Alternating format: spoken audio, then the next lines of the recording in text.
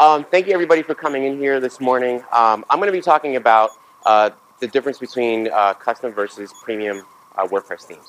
A lot of you may be on different spectrums in terms of whether you're an individual or whether you're a business, and or maybe starting to revamp your website and not really sure where you should go. There's some really good tools that I'm going to some good tips I'm going to give you about this. Fantastic.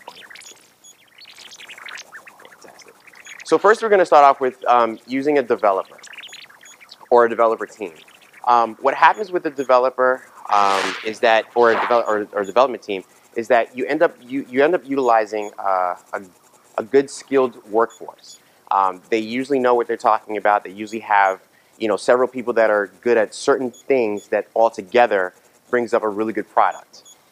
They're going to make sure that your website is responsive. They're going to make sure that your website is mobile friendly. They're going to make sure your website loads optimally, and all of those core things that you don't really think about, that normally you're probably thinking about aesthetics and you're thinking about how it's going to look and all that other stuff. They're going to kind of make sure that all of those behind the scenes things are taken care of.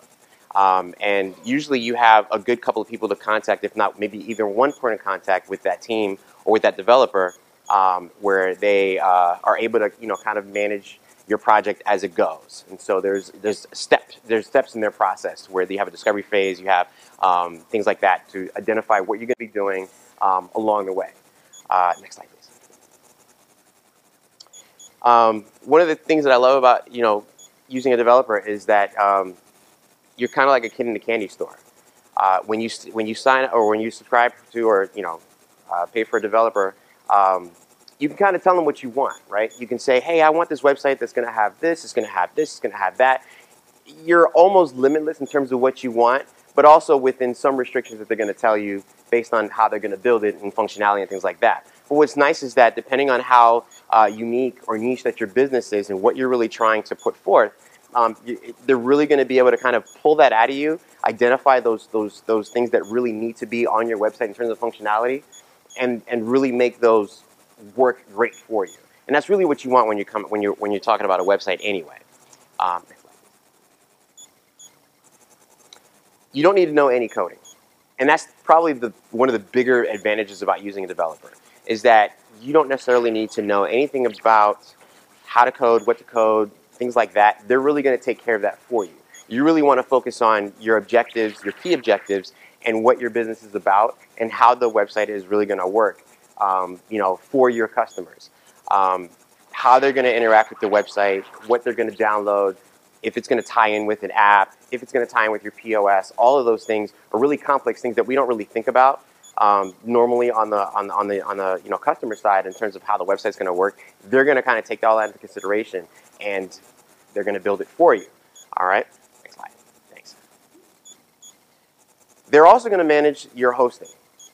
This is a really big thing. If you don't know, there's different types of hosting, anywhere between shared hosting to virtual private servers. How many people know if they're on a shared server or they're on a VPS right now? A few people know. So the difference between shared hosting, and I just want to kind of dispel this and put that out there, the difference between shared hosting and VPS is that if something happens with this person's website and their site gets hacked and they're on a shared plan, chances are every other website on that server is now vulnerable or will go down because they're hacked, right? A developer is going to understand this and is going to understand your business model, and they're going to make sure that they're going to put you in the best hosting platform that's going to be best for your business, right? To make sure that you have continuity, to make sure your website's operational whenever that it needs to, and really have that 99.9% uptime. If you don't know these types of things, you'll just go with whatever hosting company that says they're going to give you some kind of a deal, and then over time you start to realize, hey, my website's running kind of slow, what's going on? And that's a fight between you and your hosting platform, and if you don't know any better. And then it could also be costly, because trying to upgrade from going down, from starting from the bottom level to go up, could be pretty costly had you not just gotten to where you needed to be right up front. Speed is also a really big thing right now. We want websites to load, within a couple of milliseconds, like 3 to 5 milliseconds. We want to see that home page. Large graphics, videos, things like that. All that stuff takes, have to get taken into consideration. And so your developer or your development team are going to really know that, and they're going to make sure that it's optimized the right way. And then, how many of you guys here have websites that are mobile friendly? Good. It's like almost half the room does and the other half doesn't. Not only does your site have to be responsive and now Google mobile friendly, you need to have those things in check, because otherwise you could get dinged. If your website's not, well, now, the past, I think it's 2 years now, most websites or most internet traffic is all through, most of that is, more than half of that is through mobile phones. So if your site's not really rendering right on a mobile device, it's really going to be hindering you in terms of your traffic, in terms of your business, in terms of selling products or whatever that's going on. Okay? You can be unique. When you're using a developer, you're really going to get a true custom experience. So if you have already designed maybe your logo from wherever else, and you're like, I want to kind of take this logo, and I want everything to be built around this logo. Whether it's the depth of it, the color schemes that may come out of it, the story that may come out of it, all of that, they're really going to take into consideration, build you a really unique platform. And then they're also going to understand what it is that you do, right? We try to do a really good job about understanding what you do in your business, because we know what we do, right? But you guys know what you're doing individually. So the more that we know about what you're doing in your business or where your goals are, we're going to do our best to take that and make that a really good digital representation of what a working website is going to be for you. Okay. Custom support. They're going to have a couple of different ways on how they work with you. Some may use tickets. Some may use a website where you sign in and then you type in a support ticket or something like that. Maybe an online chat. Maybe a phone number that you dial and then you're in queue. Or maybe you have an actual rep that you get the chance to talk to whenever that you need to contact them. Or maybe they do better through email. It all depends. But what's nice about that is that you can kind of set those parameters up when you first sign up with them. Each developer is different. They have their own ways of doing things. We all do. But based on what your needs are, they can kind of meet that, which is really nice. All right. Hit that one more time. Yeah, cool. I forgot there was an animation there. So now premium themes. How many people here have a premium theme? Premium themes, and that's good. Premium themes are themes that you actually paid money for. So there's a lot of free themes that are out there. There's probably hundreds of thousands of free themes that are out there. Premium themes are themes that you would pay anywhere between, I'd say, $35 to $65, $70 for, right? And they're good because they offer a little bit more in terms of options, or sometimes a lot more in terms of options that the free themes don't offer you. And so you get a lot of things right out of the box that's ready to go. And that's what I want to talk about. So you kind of are ready to go right out of the box with a premium theme. They give you all the files that you need, minus pictures and any videos that you may have seen in demos, but they give you the structure. They may give you an XML file that you can just upload, and it'll make it look exactly like the demo that you may have clicked on. And so what's nice about that is that if you're kind of like on a budget, you can load this XML file or load these files, and your website is like ready to go within minutes. And then at that point, all you're doing is just substituting the content, the dummy content, with your own content. So you're putting in your own images, maybe adding your own logos and all that other stuff, or maybe removing some pages or adding some other pages and renaming. So it's really nice if you're really looking to get something done, maybe within a weekend or within a day, you'll be able to kind of use one of these to get your site going.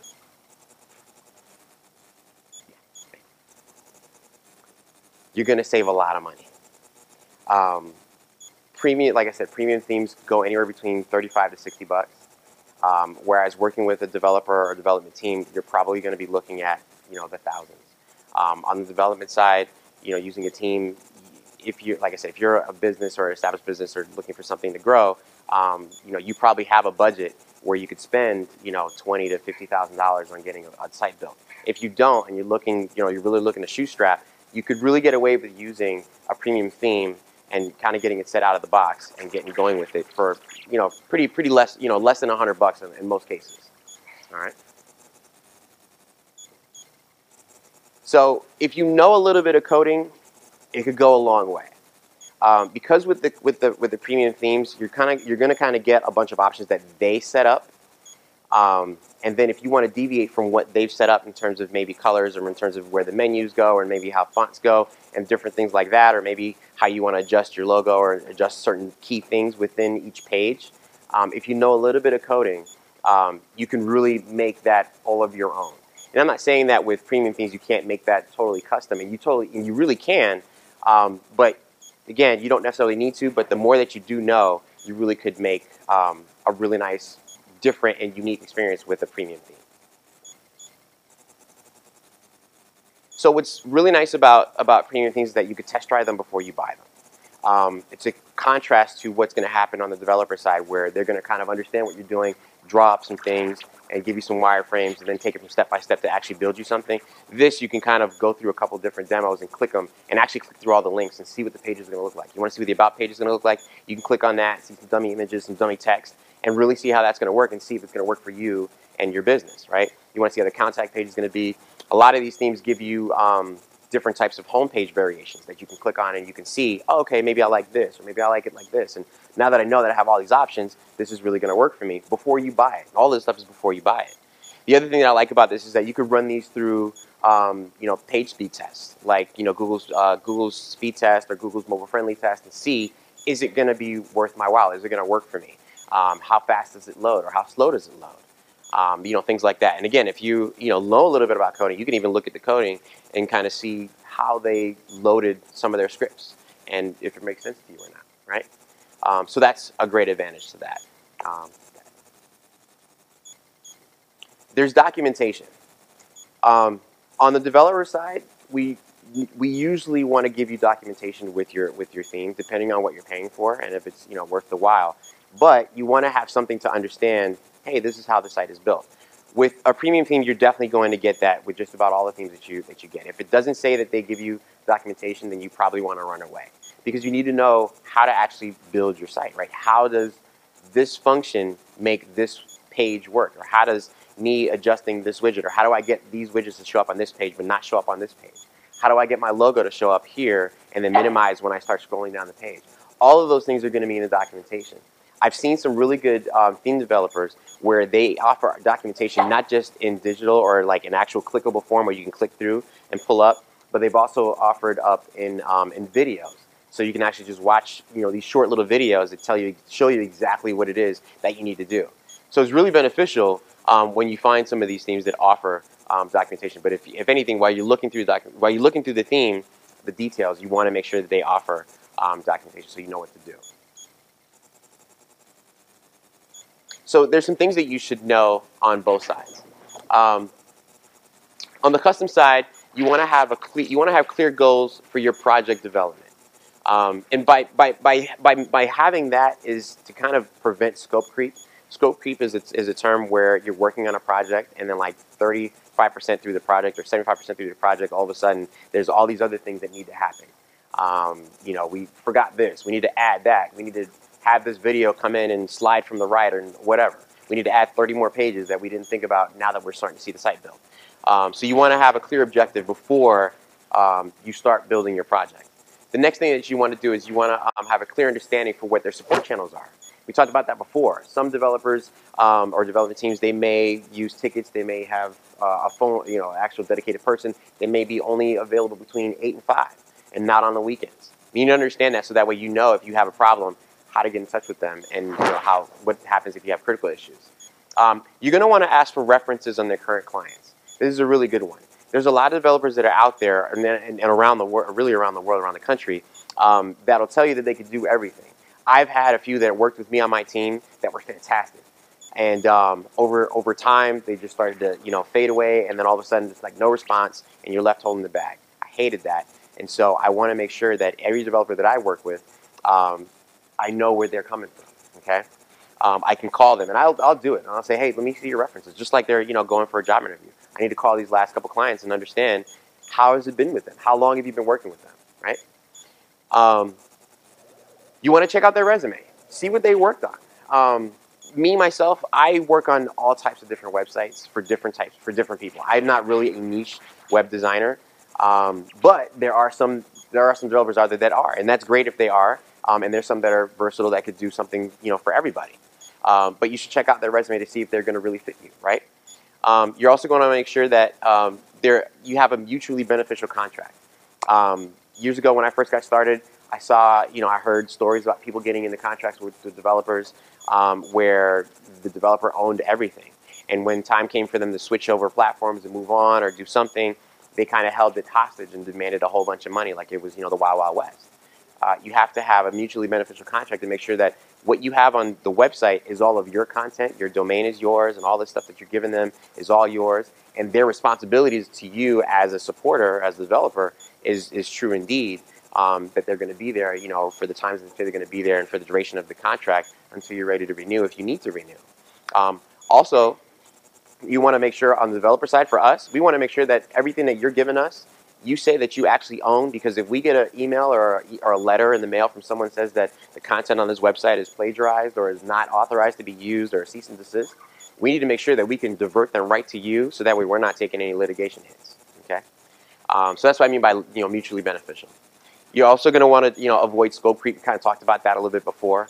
On the premium side, you want to test the demos in various browsers and devices. You want to make sure it's working on your tablet, make sure it's working on your phone, make sure it's working on this Windows PC, make sure it's working on this Mac PC or Mac computer and all around, right? You're going to want to find out how their support is offered. On the premium side, they usually have support options on either their website or they have a support site where they offer, and usually that's tickets. You're normally never going to get a phone number to call to talk to somebody directly, but depending on some of them, they may respond to you within 24 to 72 hours. It all depends on what their workload is. You're going to want to view their ratings. The cool thing about going with premium themes is that you can see their ratings, see how many people bought the theme, see how many people rated it, see what people are commenting about the theme, and see how fast they're responding to these comments. Sometimes they'll respond to comments within a day, within hours. You want to kind of know that just in case you have to submit a comment or a question and see how fast they're going to respond to you. The ratings are pretty good as well because they'll kind of tell you, hey, this guy's got, I'm looking at all these themes and everybody's like 4.5 stars, 5 stars. This guy's got a really cool site, there's a really cool demo, but he's only got 3 stars. Something is wrong here, okay? So look at that. You're also going to want to check out the theme, do a check on the theme developer themselves. It's kind of like doing a little bit of detective work, but you kind of want to see how long they've been out there. See as much as you can find out. Do a Google search on them. See if there's like a rip-off report or anything like that you can find out. It's only going to take you a couple of minutes, but it could really save you a lot of heartache on the other end. All right. You're going to want to read through all of the description of the theme. Most theme places, and we're going to talk about them in a second, where you can buy themes from. They have a description on what you're going to be getting into in terms of what slider is in there, whether it's a revolutionary slider or whatever. How the pages are built. If it's a what you see is what you get, like a WYSIWYG or a visual editor, or is it more short codes? If you're not familiar with short codes and it's not something that you want to get into, you need to know that because you're going to buy a theme that you think is nice, and then everything is built by short codes, which is going to drive you absolutely bananas. If it's more visual and you want like more drag and drop, you're going to need to know that so that way before you buy it, you know that, oh, okay, this is something that I could definitely do, and I can move things around from page to page and have a unique experience going forward, right? You're also going to want to check out when the theme was created and when it was last updated. With WordPress, we usually have updates, core updates, maybe once or twice a year, and then individual, security updates, maybe every other month or something like that, or maybe once a quarter. It really depends. Just like how you see updates with your plugins, you'll see updates with themes, and they're going to be describing that in their text there on when it was created and when it was last updated. So, for example, if there's a version of WordPress that's out and it's been out, the newest version, that's out, I think it's like 4 point something right now, and their theme says that their theme is ready for WordPress version 3 point something, you're going to want to step away from that because that means they're not even ready to support the latest version of WordPress out, which just means you're going to have a whole bunch of problems. Okay. So where to find premium themes? These are some really good reputable sites to go to and buy themes from. I've probably bought from most of them. StudioPress, if you're on Genesis framework, Woo Themes, if you ever heard like WooCommerce, they also do themes as well. Especially if you're someone who's looking to build a website or e-commerce website, you probably want to go with the theme from Woo Themes because you'll be using WooCommerce anyway. So then you'll just know that everything's going to be kosher. WPMU is more of a subscription site, but they've got a really good list of themes and plugins that do phenomenal things in a lot of different things. So you may want to check them out as well. ThemeForest and Mojo Themes are more like theme markets where Developers will have to submit their themes to them, and they usually have to go through some kind of process of vetting them to make sure that the themes are, are good. Not as, I wouldn't say as rigorous as like someone submitting an app for Apple in the App Store, but enough to where it's like not everything is just being thrown up there and no one's checking stuff. Okay. Thank you. Where to find WordPress developers? Here in Orlando, we have WP Web Wizard. Carol Gann is heading up that. HighForge is here. There's a company called Designzilla's. Orange Blossom Media, which is David Laeta. He's here. Brandco is here in Orlando. Elance is probably, they're all around, but I wanted to add them in there just in case. Check them out. They're very reputable. I go to them sometimes for overflow work or for help on different things if I get stuck on something. They do operate on a bigger scale, but they do really good work. And they've been around for a long time. So definitely check them out. And that is it. So I have some time for questions. Which is great. So, yeah. I don't know if you're familiar with the store. Stores in terms of? What do you think is the best store if you have a WordPress, a WooCommerce site? What's the best store? So in terms of the back end, to make sure that in terms of the theme, if you're using WooCommerce as the plugin, you mean, or? Okay. And I've got the WooCommerce shop Mm-hmm. plugin. And it is darn the thing to work with. Really? It's just got too many things built into it, and it's not flexible. So you're looking for something that's a little more simple than WooCommerce, maybe? I don't care if it's simple. I want it to be, it's going to be able to change it, and it won't let me. The shop that I have in there, for instance, if you have a page, you want to put certain products on the page. You can't put certain products on You can't. You have to say, okay, put recent products on it. No, you can't. So what you can actually, because there's codes that this is where you get into shortcodes with that, and that's a little bit more of a like we could talk about that more. A lot of codes for it. Yeah, but there's shortcodes for actually getting products specifically just on a page, just a product. I've done it. Yeah, with the Divi theme or with the It's not gonna matter with WooCommerce. Yeah. But see me after, and then we'll talk a little bit more about that. Okay. Okay. Yep.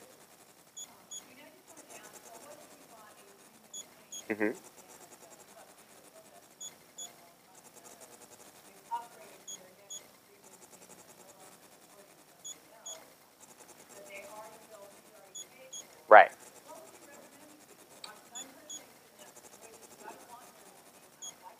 Right. Right. So that's I'm not going to say it's a unique situation. It's probably a little more on the common side than the unique side. It really depends on the developer. Most developers, if they have a theme that's out there that they've produced, they're going to support it because they're going to have more, and so they're going to want to make sure that that's just good business. Now, in your situation, what you're probably going to want to do is you're going to want to find yourself a theme developer or an actual developer and have them really look at your site so that way they can then support your site and your theme going forward. So if the theme developer no longer wants to support it, it's either you figure out how to code and support it, or you hire someone to do that for you. And there are developers that'll do that for you. However, it could be a little bit on the expensive side, so you're going to want to shop that out because one, they're going to want to make sure that the site, probably already has documentation, which makes sense. But then they are going to have to go in there and look at the code to understand why they did what and how they made things work. Or you can swap out the theme and then go. But see, here's the thing: if you're going to swap out the theme,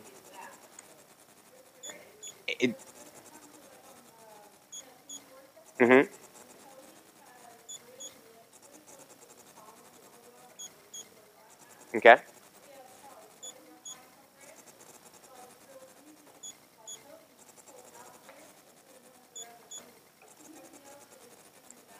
So I haven't heard about that because what I was going to say is depending on how the theme was built, like for example, if some themes may use shortcodes, so that shortcode isn't going to translate to another theme if you go to a totally different theme developer, right? So you're going to make sure that you're going to, so that's all. So that custom CSS is really built on that theme. So you're going to lose that. Sure. Exactly.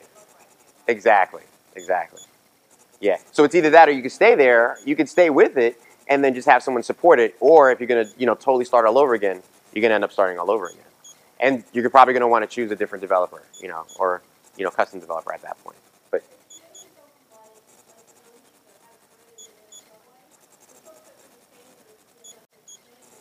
if you stay in that, yeah, right, exactly. Exactly, and that's what I'm saying. That's good business. So most theme developers are going to follow that same practice, so that you'll be all right. So it really depends. All right, but that's a good question and good support. Any other questions? Really? Awesome. I have the slides on my website, so I should have told you guys that at the beginning. But if you need a copy of my slides, if you go to my website, I have a call to action. If you just join my mailing list, you'll get that via email, and then you'll be able to download it. And then all these points and tips are all in there. But thanks for listening.